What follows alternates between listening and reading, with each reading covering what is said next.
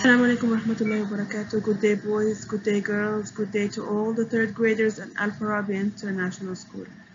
Okay, let's go to a new audio and we will go this time to reading audio, okay? Our story for today is the story of the Statue of Liberty. Look at the picture and read the title with me. The story of the Statue of Liberty. We can predict that. This story is gonna be about what? Yes, it is. It's gonna be about the Statue of Liberty. Here it's a statue. This is a statue in the picture. Okay, statue is a sculpture that comes in different shapes. This statue is in the shape of a woman holding this torch in her hand. Okay, and we have also the title. It all gives us information about the story events. Okay. The genre of the story is narrative nonfiction. The genre of the story is narrative nonfiction. Narrative nonfiction gives information about real people and events in the form of a story. Okay, so you will read about real events, real things in the form of a story. What special event does this selection tell about? It tells about the Statue of Liberty. Now the question of the week. Why do we have symbols that represent freedom, that show freedom? Okay, a symbol is something that stands for something else. Like for example, you have guns and you have weapons, right, to play with. A gun or a weapon, it stands for what? It is a symbol of what? It is a symbol of war, right? And also we have symbols for freedom, and one of them is the Statue of Liberty. So we will learn from this story, why do we have symbols that represent freedom? The Statue of Liberty stands on an island in New York Harbor. Okay, what is liberty? Liberty is freedom. Okay, liberty means freedom. Stands on an island. Where is the place of the statue? On an island in New York Harbor. What is the meaning of harbor? A harbor is a port. It is a city that is prepared for ships and boats to be able to land there. She is a beautiful sight to all who pass by her. Who is she? Liberty, the statue. Okay, why do they call her she? Because it's in the shape of a woman who is holding a torch and a tablet, and it's a symbol of freedom. Okay, each year millions of visitors ride the ferry out to the island. Okay, they climb to the top of the statue. Okay, what is the meaning of ferry? A ferry is a small boat that takes the people from the harbor, from New York, to the island where the statue is. A young French sculptor named Frederick Auguste Bartholdi visited America in 1871. When he saw Bedloe's Island in New York Harbor, he knew it was just the right place for the statue he wanted to build. So, who made this statue? It is a young French sculptor named Frederick Auguste Bartholdi. Okay, when he visited it in 1871, he knew that this is the right place for his statue. He, of course, had created many statues and monuments, but the Statue of Liberty was the greatest of them. Why the Statue of Liberty was made? It was a present from France to America as a remembrance of the old friendship between the two countries. When Bartholdi got back to Paris, he made sketches and some small models. He started to draw what he wanted to build, and he started to make models. Models are small examples. So as you see in the picture, we have models of the statue. He is trying to put a plan for the statue. Okay. The statue would be a woman whom he would call Liberty. He called her Liberty. Why? She would be a symbol of the freedom in the new world. Okay? So he wanted it to be a symbol. He wanted it to show freedom to the world. Okay? It indicates to freedom, it shows freedom to the whole world. Okay? She would hold a lamp in her raised hand to welcome people who came to America. She would be liberty enlightening the world. The statue would be very large and very strong. Bartholdi wanted people to be able to climb up inside the statue and look out over the harbor from the crown and the torch. So a crown is what a queen or a king put over the head. Okay, they put what over the head? They put a crown. And here in the picture to the right, you can see Liberty putting a crown around her hair, around her head. And a torch. A torch is a source of light. It's a stick, maybe made from metal or wood. And at the end of it, there is a source of light. It can be fire, it can be a light bulb. Okay, people used to hold torches in the past that were made from wood and fire to lighten around them, and nowadays they make it from electricity. Okay, many well-known artists, engineers, and craftsmen, artists who paint and who design, and engineers who build, and craftsmen, the people who work and build by their hands, they gave ideas about building the statue in the best way. First, the first step they made was making a huge skeleton, building a huge skeleton.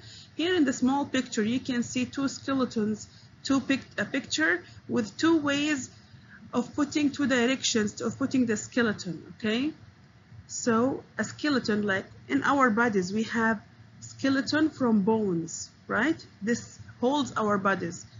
And for sure you took it in science. But here, in this picture, it is made of steel. Why? To make the statue strong, and it can carry people inside it. Many people worked together in a large workshop. Some worked on Liberty's head and crown, others worked on her right hand, which would hold the torch. In her left hand, she would hold a tablet.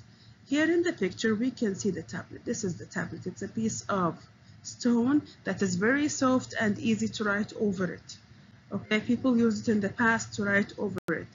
And it is a symbol for writing, for also learning and freedom. Okay? It was written on the tablet the date of July the 4th, 1776. Why this special date was written on the tablet? Because it is the Declaration of Independence. The Declaration of Independence was signed. The Declaration means telling and announcing the independence of America. The independence means that no more enemies are taking the land of America. America in that day was free, was independent, was strong by itself. Nobody was taking over the power of the country. No enemy was taking the country from its own people. Okay, so in that time, when they got out all the people who were not wanted in America, and America was by itself independent without anyone that people didn't want, it was the Declaration of Independence. They announced, they told that no more enemies, no more unwanted people in America in that day. That's why it was very important date to put on the tablet. The arm holding the torch was sent to Philadelphia for America's 100th birthday celebration in 1876. So they sent the arm holding the torch to Philadelphia as a gift in the 100th birthday of America. Okay, it stood in Madison Square in New York City for a number of years. It was there for a number of years before putting all the pieces together. Liberty's head was shown at the World's Fair in Paris during this time. So when they sent the hand to Madison Square, the head was still in Paris. Okay. Visitors were able to climb inside and look around. In this way, money was raised to pay for the statue. So, before making the statue, it needed a lot of money. So, they started putting the head in France, and when people went to visit, they pay money, and they take this money to complete the other pieces of the statue. Then skin of gleaming copper was put onto the skeleton and held in place with iron straps. So after finishing the skeleton, it was covered with gleaming copper, shining copper. Copper is a metal, a shining metal that was put onto the skeleton. How did they hold it to the skeleton? How was it held? It was held by iron straps, pieces of iron to make the gleaming copper stick to the skeleton of the Statue of Liberty. As the huge statue grew, all of Paris watched with great fascination. Okay? Fascination means amazement or astonishment or surprise, okay? They were so astonished and surprised and happy for seeing such a great statue in the city. Finally, in 1884, Liberty was completed. It was completed in 1884. There was a big celebration in Paris. Many famous people came to see her. Only few had the energy to climb all the way to the crown, 168 steps. So it was a very long way. Not all the people were strong to climb till the end. Not all the people were strong to climb 168 steps. Then began the hard work of taking Liberty apart for the long voyage across the Atlantic Ocean. So a voyage is a trip by sea, a long trip by sea, okay? So to take Liberty from Paris to America, it took a hard work. How did they transport Liberty from France to America? First of all, they divided it into parts and they wrote numbers on the crates, okay? Each piece was marked and packed into a crate. What is the meaning of the word crate? Now, sometimes I don't have time to go back to the dictionary and see the meaning of a word. I can take the meaning from the context clues around the word, okay? Each piece was marked and packed into a crate, so it most probably will be a box or a container, as in the picture. These are the crates that the Statue of Liberty was divided into pieces put into it, okay? They were carried by train and then put on a ship to America. But in America, people had lost interest in the Statue of Liberty, okay? They lost the interest. They were not interested anymore. Money had run out and work on Bedloe's Island had stopped. Because the money was out, the work stopped. The base for the statue was not finished because the money ran out. With the help of a large New York newspaper, the money was raised. So this large newspaper from New York, it asked people to pay money for the statue to be built, to tell them that they need more money for the statue to be built, and all of the people gave money to build the statue. Even children sent whatever in they could. By the time the ship reached New York in 1885, it was greeted with new excitement. Now it was new excitement again for completing the statue and for having it in the city. The work on the island went on, and soon the pedestal was completed, the base was completed. Piece by piece, the skeleton was raised. Then the copper skin was riveted. Okay, so they put the pieces together, okay? As we said before, it was put into small pieces so that they can carry it by train, then by ship. And then when it went back to America, they put it again like a puzzle. They put all the pieces together. How did they know the pieces? As they mentioned before, they put numbers to know where to put these pieces, to have it like a plan, to be able to put the statue again in an easy way, okay? The statue had been built not once, but twice. First in France and then in America. Okay, and this can remind us with other great things that can be built, like the skyscrapers and and huge buildings and the pyramids, for example, in Egypt. These huge buildings and these huge statues need a lot of work. At last, in 1886, Liberty was standing where she belonged. A wonderful celebration was held. A wonderful celebration was taking place. A wonderful celebration happened. Boats and ships filled the harbor. Speeches were read.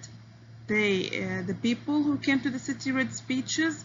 Songs were sung to celebrate the presence of liberty. Bartholdi himself unveiled Liberty's face. He uncovered Liberty's face and stood gleaming in all her glory, all her greatness, for everyone to see. There was a great cheer from the crowd. They were all happy and joyful. The President Grover Cleveland gave a speech. Over the years, immigrants have arrived to begin new lives in America. So immigrants are what? Immigrants are people who left their own countries, their original countries, to America, to other countries, searching for better lives, for new lives. Okay, as we heard the word migration before in science, we learned that animals, birds migrate searching for warmth, right? They leave the cold weather and search for the warm weather in the winter, not to die. But for people migrate for what reason? To search for better lives, for new lives. Okay, so people from all over the world came to America. Why? Because America was a new country. It had only the Red Indians. Okay, then people from Europe and from came to settle down in America and to make it a country and to build this country. So it needed a lot of people to build it, and that's why many people from all over the world came to America. And Liberty was welcoming the people who are coming to America, who are coming to New York City by ship. Also, liberty is a symbol of freedom that they are looking for. It is a symbol of their dreams and hopes. Every year on the 4th of July, the United States of America celebrates the independence.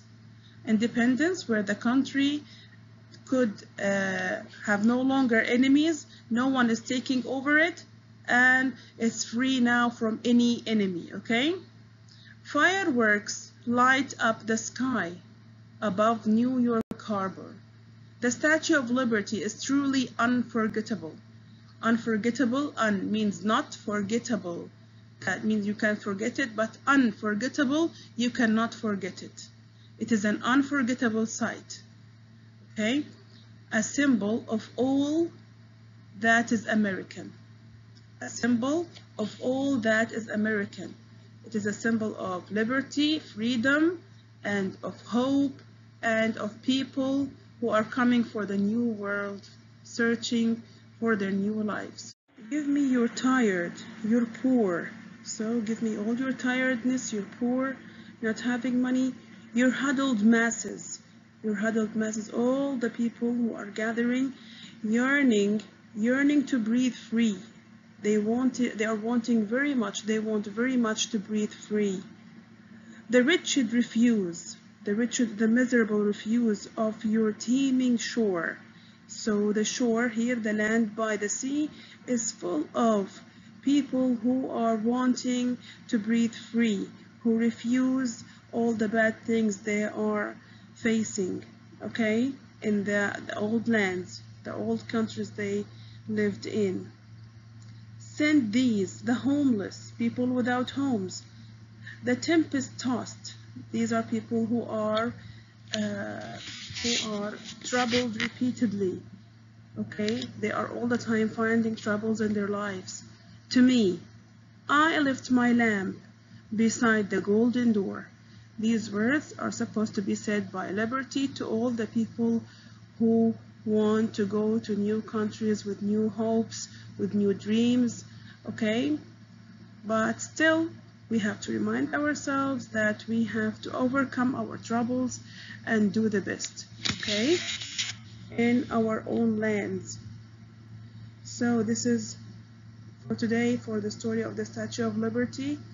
I wish you understand it very well. For any clarifications, please contact your class teachers. Thank you so much.